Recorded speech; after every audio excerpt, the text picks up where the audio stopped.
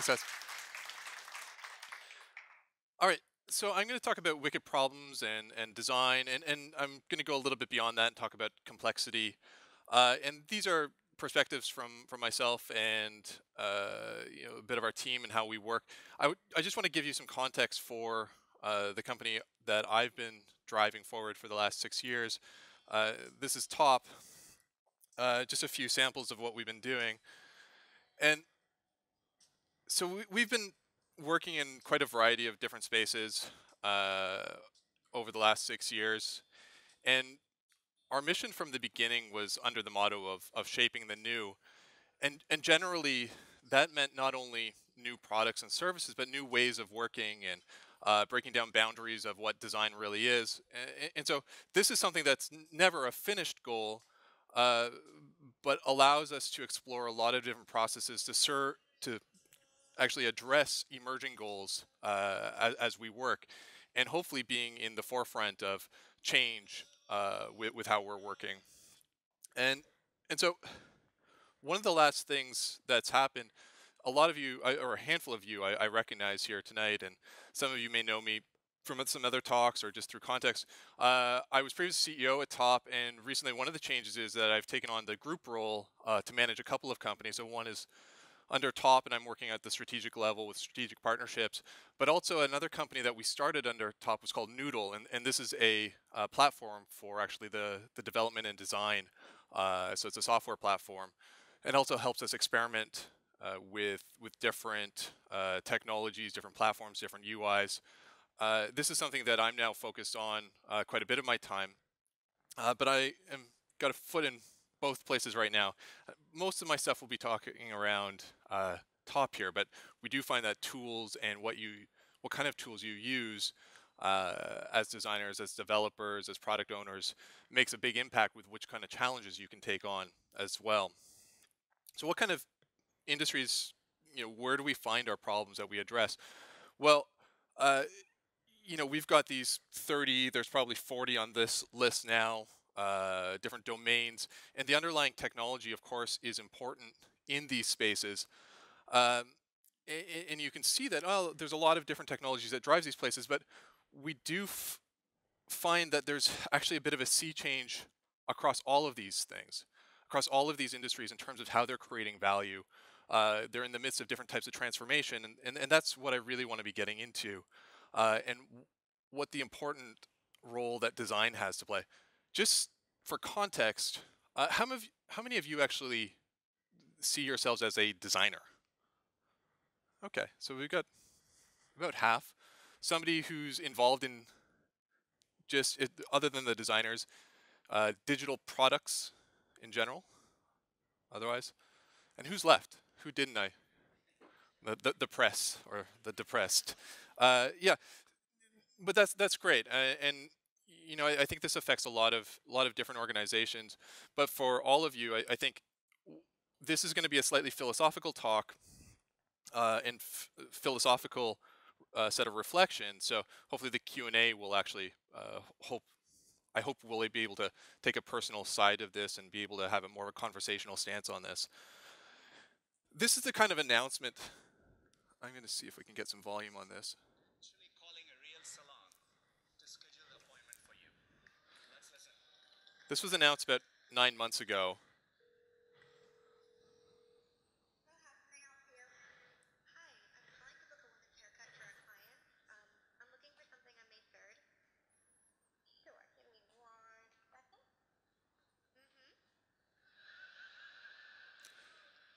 Mm-hmm. And if you weren't certain, this was the Google I/O AI making that call. Uh, and this kind of underlying technology solving a very difficult problem, but actually a very simple, valuable problem is what gets me pretty excited when I see different announcements, and particularly when we get to participate in things like this. And this was somebody just essentially being your, I mean, we've all had this idea a million times. You have some sort of digital assistant, but now they're bringing it to the fidelity that it needs to be. But we also have these types of things that we do where we're working on more strategic levels, uh, where we're also working on hard problems. This is the summary of uh, a vision of the future that we created for here. Here is a location company. They used to be Nokia Maps and Navtech way back. But they recently were acquired by German automotive manufacturers a few years back, and they had to decide what do they do now. And so we started looking at different versions of the future and finding strategic models for them to actually draw their strategies and product strategies from. Parallel trends that together have great societal impact. The Machine Society vision is a future with more humanized machines, a mature Internet of Things where logistics as we know it is disrupted by technology, and where people will expect access to information like they do electricity. In the Machine Society vision, autonomous and humanized machines become integrated in our surroundings, performing on-demand tasks like delivery directly to our person rather than our addresses. In this vision, machines outnumber humans 10 to 1, which will require machines to maintain machines. Automation and coordination of machines will require development of a machine logistics subset of transportation planning. In the Machine Society future, a location company can become a key actor by providing the critical platform components that will enable autonomous machine navigation. So this is one of several visions that we created for here, and then of course a lot of the prototyping and design and product design work came underneath this type of model. This is the type of areas that get us really excited. Something with scale, something with impact, new challenges around behavioral or large trend shifts that are emerging. And we can see this, of course, across a lot of companies. Facebook every year. This is a chart from a couple years ago that Facebook, I think pretty much every year they put out some sort of 10-year roadmap. And this is super exciting stuff. This was where they were at the time, ecosystems, and I think they're getting into making products really shine and actually having all of these different properties, and then getting into hitting connectivity, AI, VR, AR, etc., and making these things relevant to the general public. The thing is, though, as a designer, and I am a designer, I'm not only a designer, I'm a designer with an art school background. What I realize is that math is hard. These things coming up, those are really hard things to do. And we get into IoT, and physics is hard. I don't know anything about physics. And we work with Airbus and logistics simulations, different systems. They're all really hard. And so I show these things to students. Sometimes I give courses and lectures. And what I tell them is, oh my God, the future looks fun. These things are all amazing. And then I tell them, but you're all fucked as designers. And why would I tell them that? And the truth is, this is what I see, and it doesn't matter. I mean, it's not just students. It's honestly all designers that we get, and it's the majority of designers that we see a lot of portfolios come in from. And I want to tell everyone, like, yeah, this looks awesome, but it all kind of looks similar. This is the hipster designer, and I spend a lot of time in San Francisco. I still see a lot of this work, probably there more than anywhere else. And their portfolio looks like this, or this, or this. And really, it's not bad work. There are a lot of good designers and even great designers, but too few seem worried about their ability to influence what's coming, what is coming in the future. They're still thinking of their craft as pixels in terms of what they can influence. And I kind of want to go through some of the stuff in terms of what's important to not be fucked in the future. So this is an S-curve. It's a pretty old economics concept. Essentially, every major technology goes through an S-curve, and just generally, it's market performance over time, and you see a huge acceleration when you have the adoption of a new technology and its propensity for innovation, and it's essentially describing a repeatable pattern that says how does the emergence of a new technology or a new platform create value in a market, and we can see in recent decades with PCs, web, mobile. There's a guy named Benedict Evans. He's now at Andreessen Horowitz VC firm, and he talks about this, and he's an analyst. Speaks about it very eloquently, better than I ever could. But essentially, it's the rise of value in these technologies that I would posit that in order to accelerate value over time before something becomes kind of standardized and peters out, um, that design practice is playing a more and more frequent role in this acceleration. And so I want to just look historically for a moment, and this is not something, don't hold me to the exact mappings here, but to be illustrative of different design practices over the last 100 or so years, where is design accelerating value, particularly ones that reach people? And this is design as innovator, design as something that accelerates value over the course of time. And I think if you look at things like industrial design, and kind of a golden age of industrial design in the early 20th century, and digital graphic design, and this is not to say that graphic design is not present today or important, but when was the spike in value? And where did designers play a role in this industry? You can go back to mass production and see that industrial design, by being able to design things for mass production and combining with the technology with a design sensibility, enabled that through Bauhaus and things like that. Digital printing, desktop publishing, there's a confluence of tooling, technology, and a want to actually drive that from a design perspective to accelerate that. Personal computing, mobile, web, all different practices of interaction or UX design in some sense or another. And you have results like this, or this, or this. And tools like this, I would actually go out on a limb and say that, to me, Flash as a tool is a representation of perhaps the most successful design tool to give influence over the internet today, still, in terms of the actual transformative effect of value on what you perceive as web content, web interaction. There was no other spike like that except for Flash. And so you go back to these things, and these types of roadmaps are not a bad place to look for what's coming next. But what we can be certain of is that mobile itself, which has still, I mean, in Sweden, when I talk about this, a lot of people say, yeah, I'm kind of post-mobile and stuff. Everywhere else in the world, pretty much, is still trying to get into mobile. It's still a real thing to get into responsive, to just get a mobile app out there. And certainly if you look not only at the consumer companies, but actually where all the digital transformation is taking place is in large industrial companies like a Schneider Electric, like an Airbus, and these are multi-100,000 person companies around logistics. This is where a lot of transformation is happening. Mobile's still a big thing, but mobile is not really the innovation driver. So where are we today? What journey are we on as designers?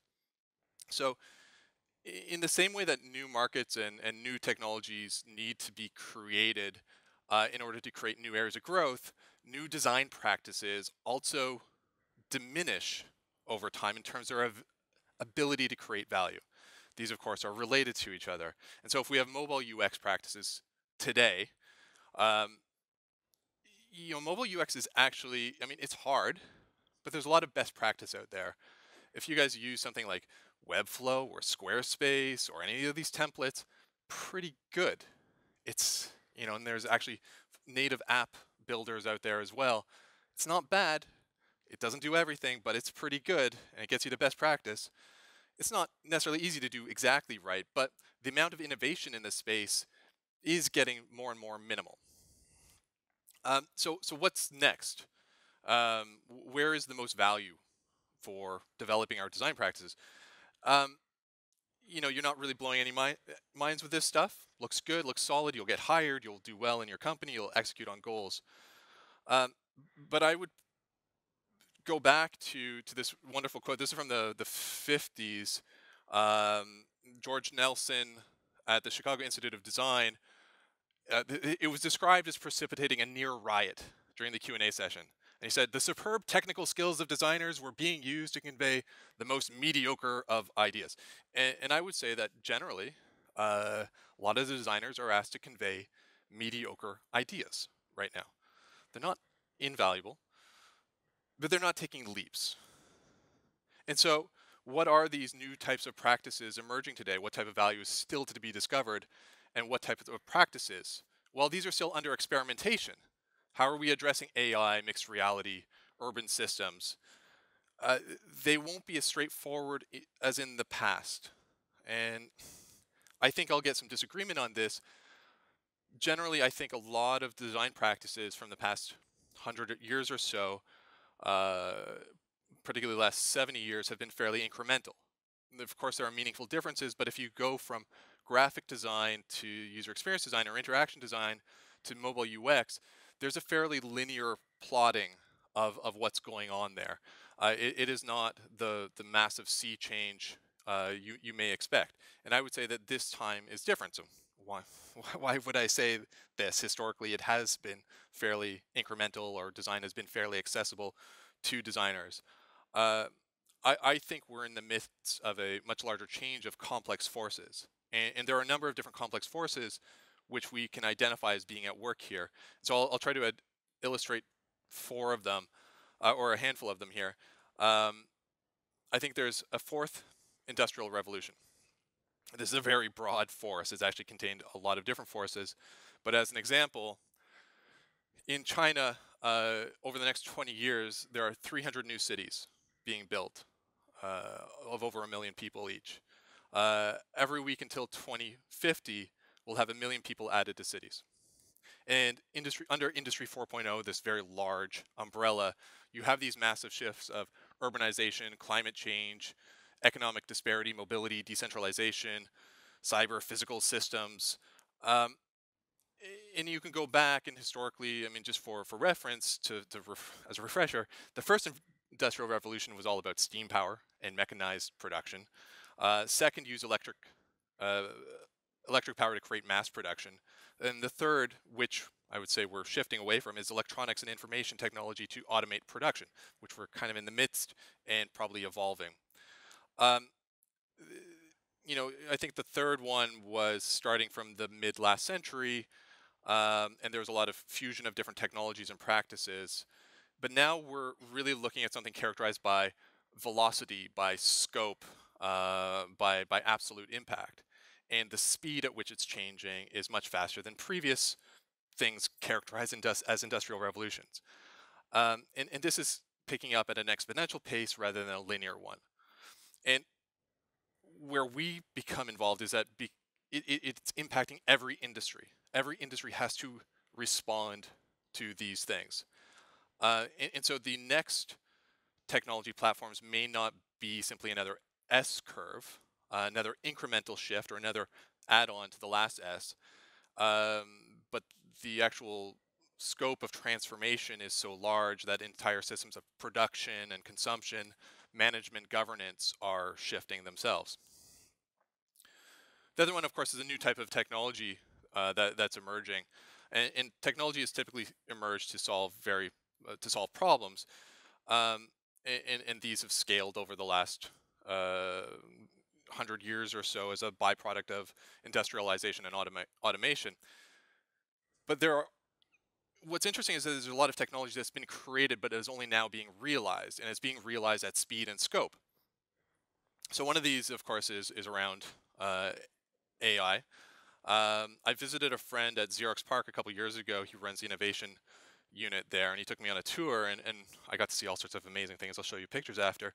But one of the things that was really insightful was that all of this essentially basic math around machine learning and AI was done 60 years ago. It's mostly completed, and it was all done on punch cards. And right now, these guys, smart guys still at Xerox PARC and other Bell Labs and these old places that have all these punch cards, their superstar scientists are in the midst of transcribing punch cards to Python. That's the big thing, because all of the cloud stuff is there to deploy it at scale and process them. The other one is new mediums, of course, which is like data, connectivity, cloud, and so on.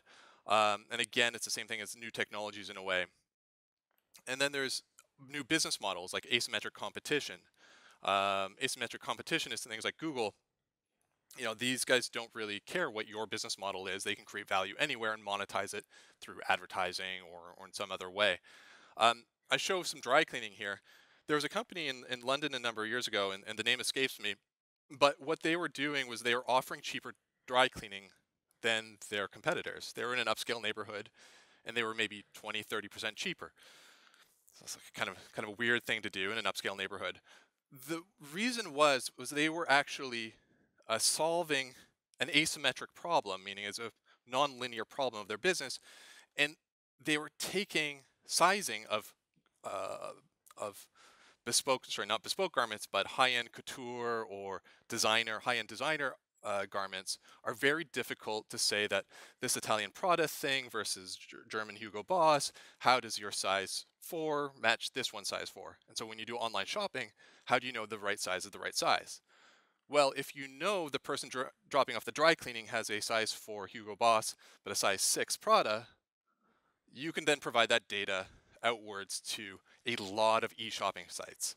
And so they would drop their costs on their dry cleaning and create this service where they could then, of course, monetize on the data. And this is essentially what a Google, a Facebook, and Amazon largely do. You can let the imagination run a little bit. With Amazon's recent acquisition of Whole Foods, sure, they could give away free coffee and compete against Starbucks in Whole Foods if they also provide bathroom access and actually do urinalysis to see your health data based on when you pee because you drank so much coffee. I don't know. There's all sorts of stuff that you can get very creative with your service or your product ideas as soon as you start thinking in a different way. And so we have these things like asymmetric competition, Industry 4.0, emerging technology being very complex. And complexity, if we can harness it, leads us to the ability to look at something called wicked problems. Now, this is probably actually framed up incorrectly. It doesn't necessarily create wicked problems. It allows us to look at them. Who's actually been familiar with the idea of wicked problems in the past? Oh, that's more than ever when I've had this conversation. So the textbook definition is it's a problem that's difficult or impossible to solve because of incomplete, contradictory, often changing requirements, difficult to recognize. And the more time we spend in complexity, the more of a certain type of problem we're able to see. And I'm really not saying that these things lead to wicked problems. They've always been there. And in fact, the term wicked problems was originally used to describe social problems like poverty or education or addiction by a guy named Horst Rittel in the 60s. In the 90s, early 90s, a guy named Richard Buchanan published the paper called Wicked Problems in Design Thinking. And if you haven't read it, you can even talk to me later and I'll get you the MIT PDF link. It is a fantastic paper to read. And of particular interest were 10 characteristics of a wicked problem that Richard Buchanan identified. And I'll go through a handful here. So one is that there's always more than one possible explanation. And I'll take a kind of a banal example of that. So we could have always more than one possible explanation for something. Well, what if somebody gives you the design brief, design a socially valuable experience? Well, what does that mean? Connect me with my friends and let me share my events? Does it mean turn my phone off when I'm on a date? Does it mean introduce me to a new person every day?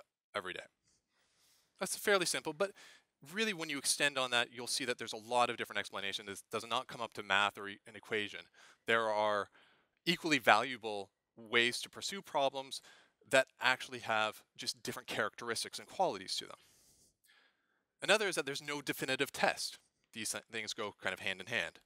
We worked with Skadeverket last year, and you can imagine getting this brief, design a service that gives people a better sense of engagement and understanding of the tax system. Cool. It's a great design brief. There's nothing wrong with that. It's just that testing that is actually very difficult because of the amount of complexity baked into there and what taxes mean to people. Now, I think this is one of the most critical characteristics to pay attention to because it's not something most of us are actually familiar with. Solving the problem is a one-shot operation. Many of us have been hammered in with the idea of high-paced iteration and lots of testing and lean startup. But I want you to think about architecture. you create a building, you don't get that chance a second time around. You create the building once. If you got to rebuild it, it's, people are very unhappy with you. The other year we went down to Lesbos, a couple of people. We were working with an NGO, and this is a photo from a couple of our designers, and this is the life jacket graveyard down in Lesbos, predominantly from Syrian refugees and migrants. And we performed design research on this. It was about a year ago. And at first glance, many of the issues facing migrants resemble problems anyone else may have in their day-to-day lives. Communication, information, presentation, medical help, navigation, payment. And in fact, they are some of the most, Syrian refugees in particular, are some of the most technically savvy people you'll find. It was a very mobile-first culture and lots of great engineering schools from the region. The problem is that if you implement a solution that, for instance, may leak an IP address or give some sort of metadata, either through directly as a leak from your information system or simply through usage or tracking or accounts. The Assad regime was looking at digital data and account usage for communication to families back home and then carpet bombing those areas where the IP address originated from. So this is not a solution where you can use lean startup. And there are many of these, whether it be environmental or social, political, where it is a one-shot. And there are techniques for addressing this, but it is not lean startup. And if we go further on, every problem is unique. And again, I strongly encourage you to look at this paper. So one of the things is it's really important to know what kind of problem are you solving, because not all of problems are wicked either. But there will be more and more problems that are wicked problems accessible on this other side of the curve once our design practices mature. But they're going to be in reach.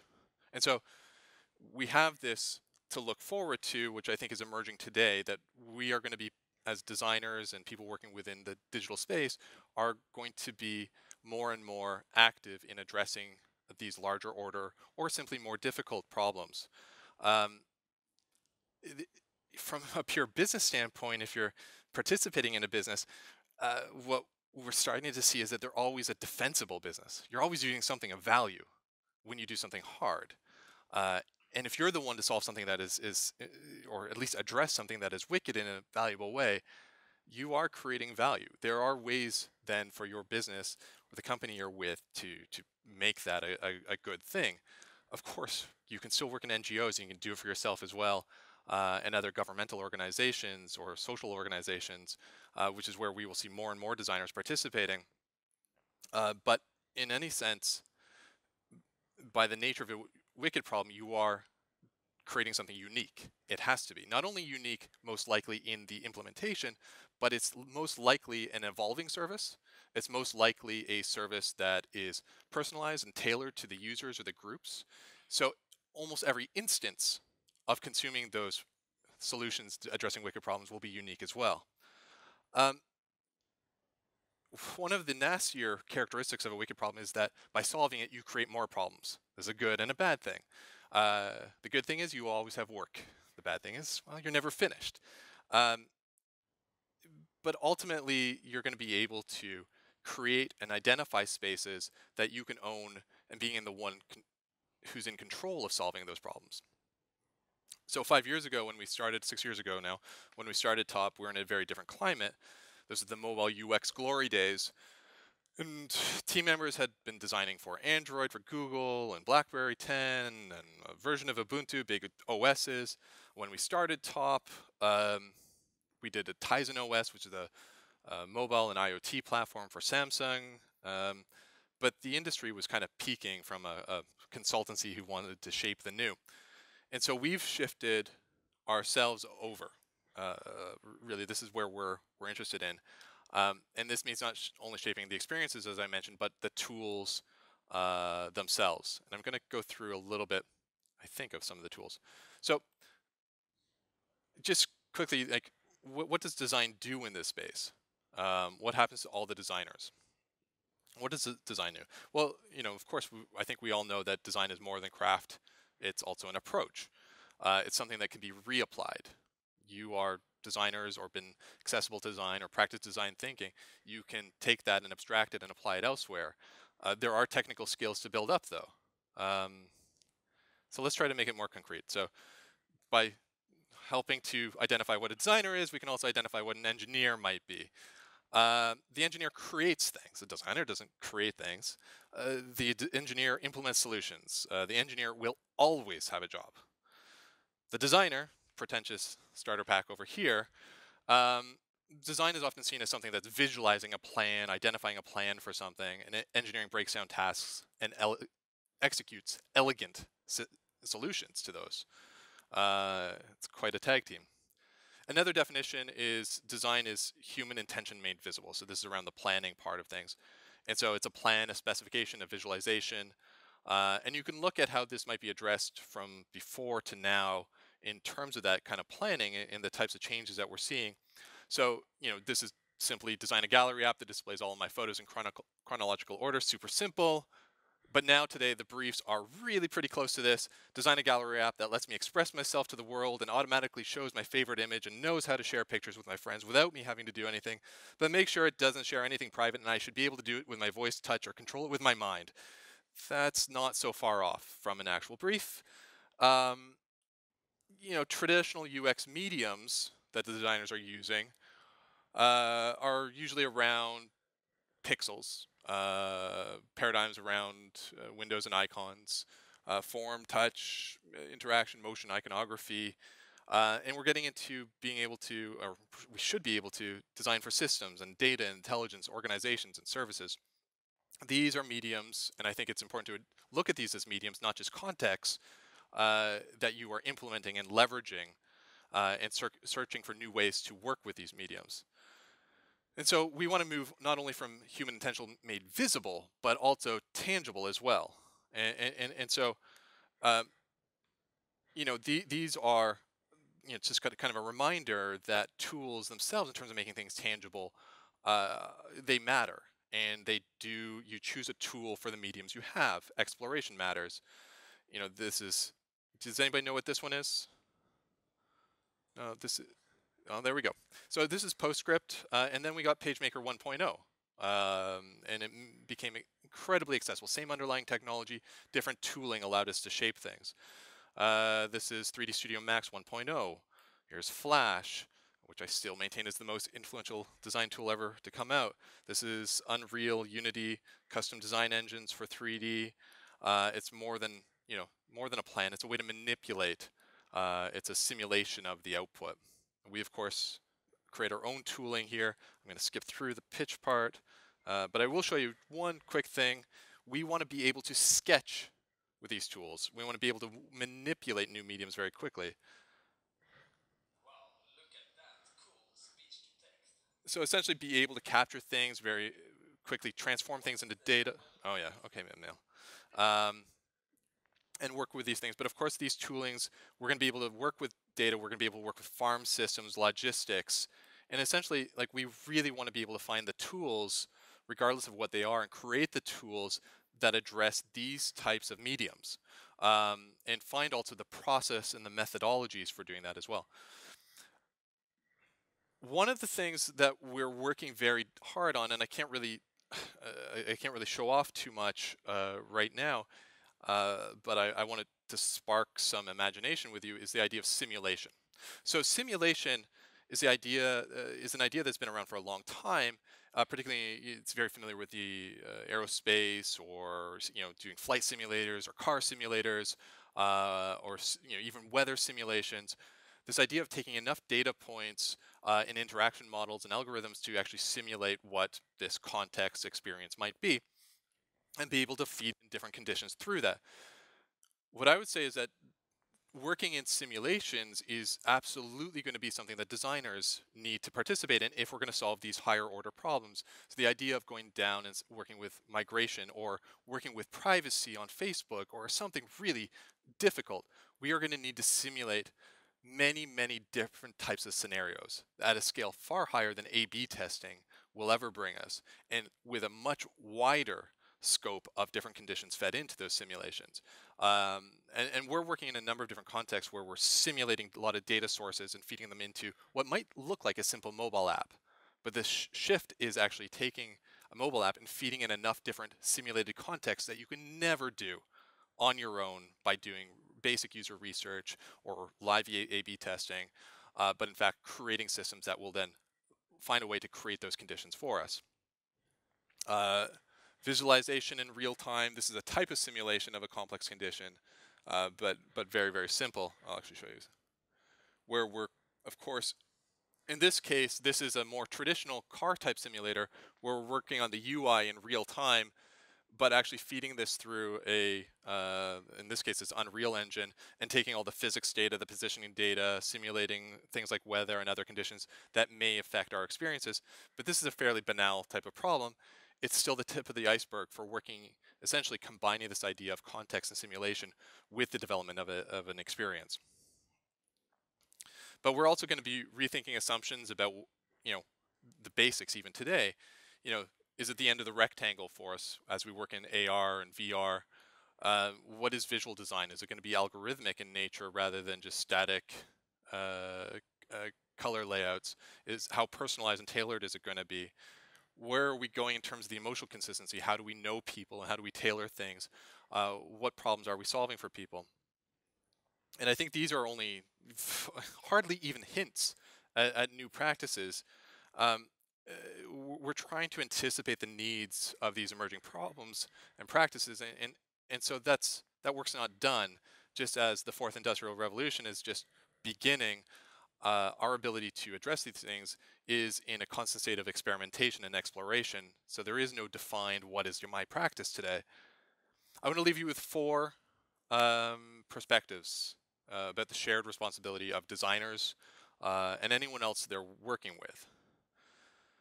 So wicked problems have always existed, but now design should either be asking to solve them themselves or is actually being asked to solve them and participate in them. And I think as a designer or somebody who works with designer, it's important to not only ask them for the mediocre problems, but to really ask designers or develop design practices yourself to work in these wicked spaces and solve these different order of problems. The design process of working with AI will look dramatically different to design process today and machine learning in general. And I think we need to challenge the expectations of design results, and whether that's you recruiting, whether it's building your own portfolio and experiences, whatever it might be, I think we have to challenge what the result of design looks like. And, of course, the most impactful projects are the ones that are not prescribed. There is no fixed best practice. We need to truly integrate designs where all skill sets are present, not just the one, recording a plan or requirements as the designer. And design will necessarily need to be something that everybody needs to participate in as a process. And one change is that working in these types of problems and in this emerging areas of complexity is that you will be more often setting something in motion than making a release. You will be setting something that is evolving, setting something that you're testing or experimenting with into the wild. And so you need to be able to be collaborating on that together in a constant process after release as well. And finally, I think the most crucial mindset, and to be honest, whether it's true or not, I started by saying that all the easy problems have been solved. Of course they aren't. There are plenty of, and I shouldn't even call them easy problems, I should call them simple problems, because they're not easy. But as individuals who are inspired to create change, I think it's worth looking for something big, even to give your simple problems context in. Find something wicked you don't know how to do yet today, uh, and know how you can accelerate it. Know that you can accelerate by being a designer, and bring it forward, and to be something that you really charge in with.